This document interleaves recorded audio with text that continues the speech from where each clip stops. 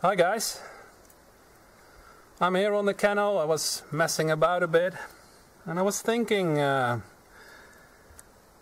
a friend of mine that just bought a very nice bow, a compound bow, really interesting, and I was thinking about a bow in a survival situation. I've seen a lot of films about people making bows, and it involves a lot of work. The physics of a bow, of course, is that it acts as a spring. It stores the potential energy, potential kinetic energy, and to get a good spring action, you need it has to be tapered on both extremities. It has to be strong in the middle, and it has to get tapered out to the ends so that you get a really nice spring action. And it takes a lot of work. Splitting a piece of timber and endlessly carving until the distribution of that is correct. It just doesn't seem to me like something you would do in a survival situation when you require your bow pretty much now. So I was thinking how to solve that, and I came up with a very simple solution. Because if you look at this is a piece of birch sapling. I wouldn't say this is a great example of the kind of wood you would use. But all kinds of these saplings, they are naturally tapered. Here they are thicker, and here they get thinner. So if you get two of those pieces, and you lash them together, then you have a very easy way of getting a tapered bow. So that's what I'm going to try to do. That should not take more than just a few minutes to make, provided you have a bit of cordage. So I will take my coffee and then I will start making one.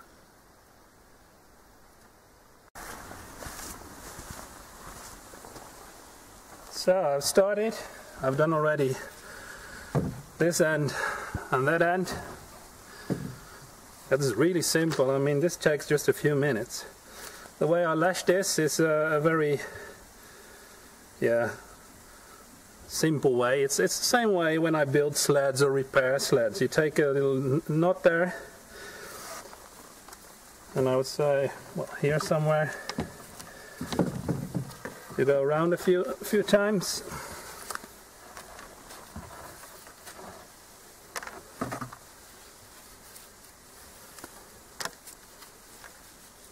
I think 4 is enough. 5 is even better.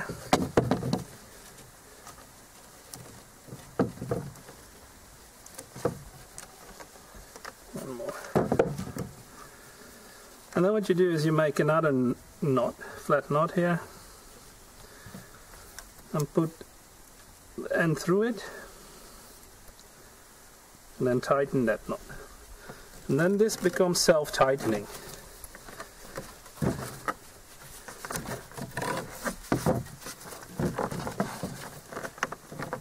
And it won't slip, but you have to secure it with a little flat knot on top of it.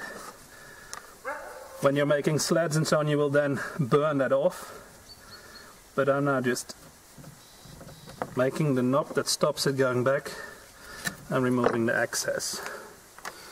It has actually named that, but I will caption that later on. So you see, this is basically the bow. I only have to put the string on now. But it acts as one thing, and it will bend as one thing.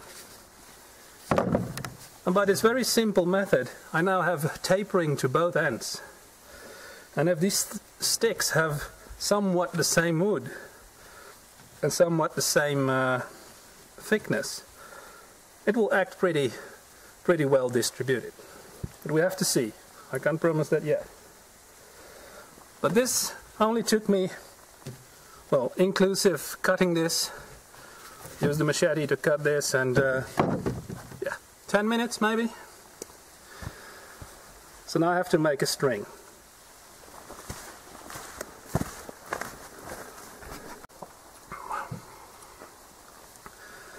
So here again I was thinking about how can I do this in the easiest way possible. I mean, this is a pretty stiff bow. It will be very hard to string it. So what I did was this. I have one little loop which I will attach on one end of the bow using something called a constrictor knot.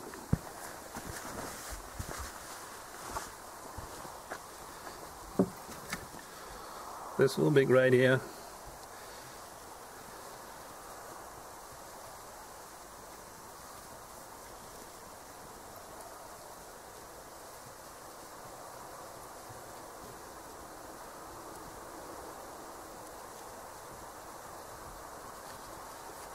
So, and I want this probably here somewhere. I think the bow will start bowing that way. Got a little loop here. On the other end,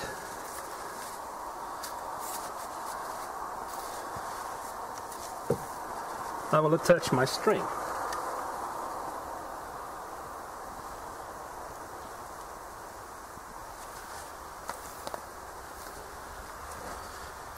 And I will do that as well with a constrictor knot.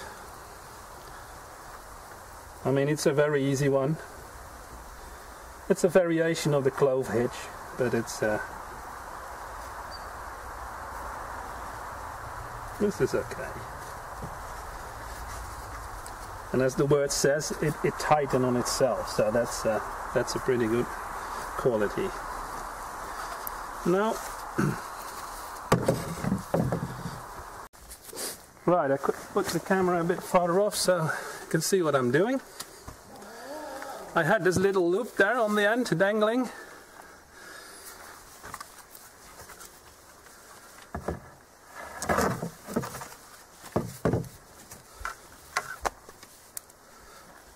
And my string I will thread through that and back.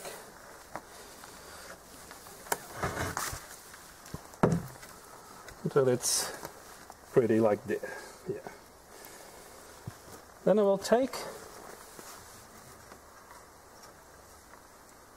somewhere up here, take a little loop, just a very tiny loop here that I made in the string. Now you probably already guessed, but this is going to be a trucker's hitch.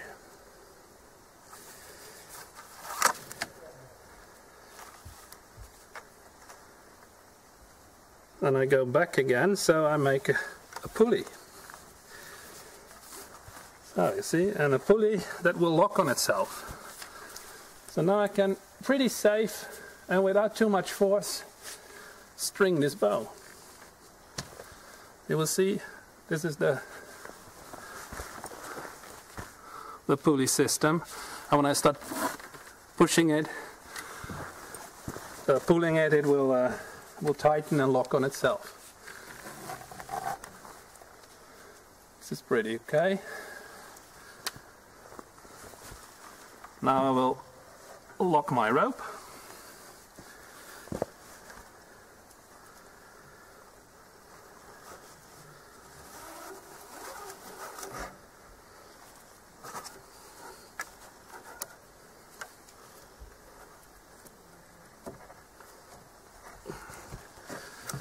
So it's now locked.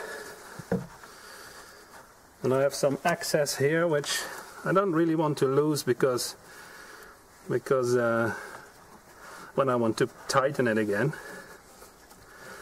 so I just wind it up on the top of this so that it's out of the way here.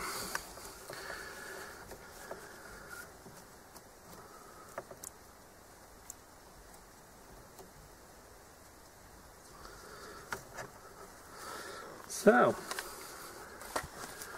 see, this is the bow, and you see it's pretty okay.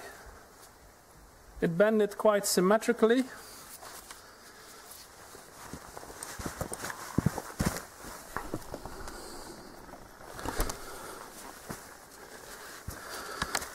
You see the end? I just wound the excess bit. Here is now the pulley. I almost completely closed it. And this is the other end with the constriction knot. So it takes some distance, but this is not a little bow, of course. This is a big one. And you see, it actually takes the full length and it bends back. So that's okay. Very simple engineering and done in just a couple of minutes. This will get you hunting in a survival situation with no hassle, no hours of work. And hey, if you break this one, you just make a new one. It's a bit more annoying if you break your bow that you've been carving on for days. The proof, of course, is in the shooting, but I don't have an arrow. I have to fix that.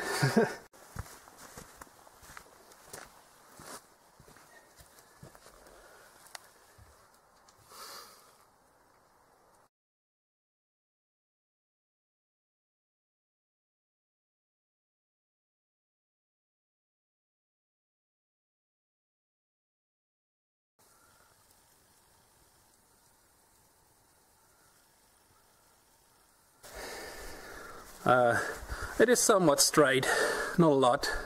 I hardened the tip a bit and I made flight on it, which is just a piece of birch bar. So now we'll start, make the first try. I don't know if you can see me, but yeah.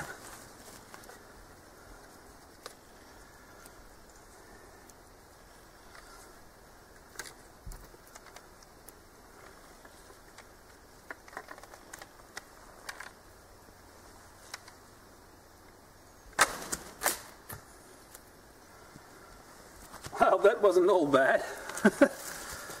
I hit a tree.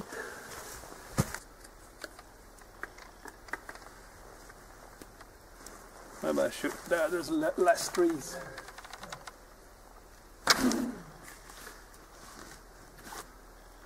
Huh. Well, you see, it works.